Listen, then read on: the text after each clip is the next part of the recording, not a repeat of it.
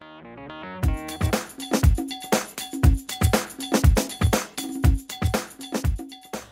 we're going to talk a little bit about the salt crystals that you use inside your brine tank.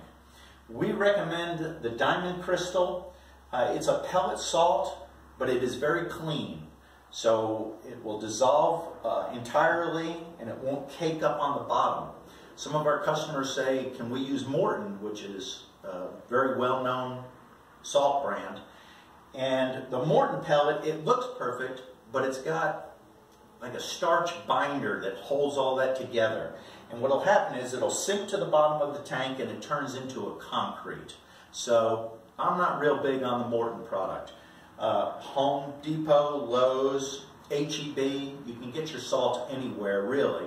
And any brand will work for a while. It's what's going to happen down the road that we're concerned about. So again, we like the diamond crystals pellet.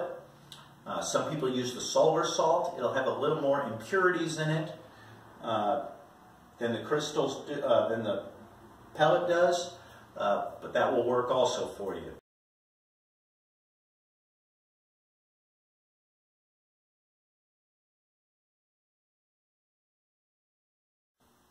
Another question we get is, can we use potassium, the salt substitute, in our water softeners? Some water softeners, you do have to make an adjustment on the control valve. Others, you can just put it right in. You can blend it with salt. You can use it exclusively. We carry the potassium as a salt alternative.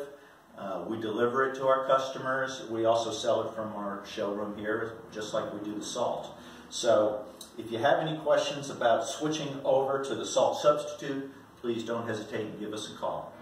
Thank you.